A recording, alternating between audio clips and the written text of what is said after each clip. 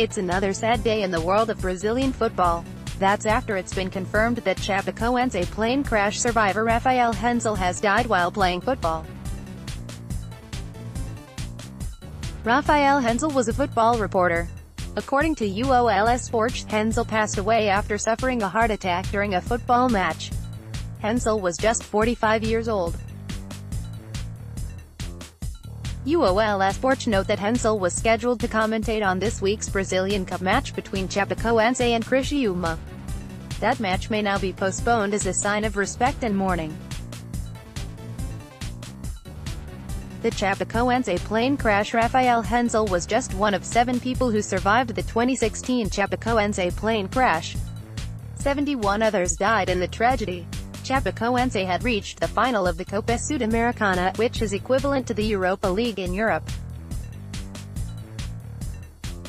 Chapecoense were scheduled to play the Copa Sudamericana final against Atlético Nacional in Medellín. Sadly, that never happened after the Brazilians' plane crashed in Colombia. Rafael Henzel, social media reaction. Associação Chapecoense de Futebol Vem publicou FM de manifestar o profundo pesar e toda a consternação pela notícia do falecimento do jornalista Rafael Henzel, ocorrido na noite desta terça-feira. pic.twitter.com/sbtbsm5nqv, Chapecoense, at Chapecoense Real, March 27, 2019. Athletic Club offers its sincere condolences for the sudden death of the journalist Rafael Henzel, who recently participated in Thinking Football as a survivor of the plane crash.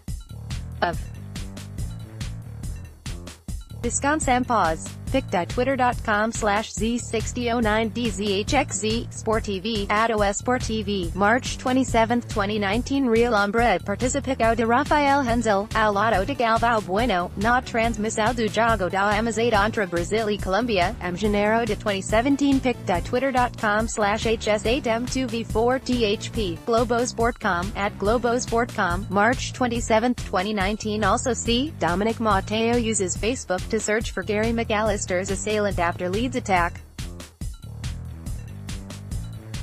Man City vs Liverpool, fears Sergio Aguero will miss the Copa America.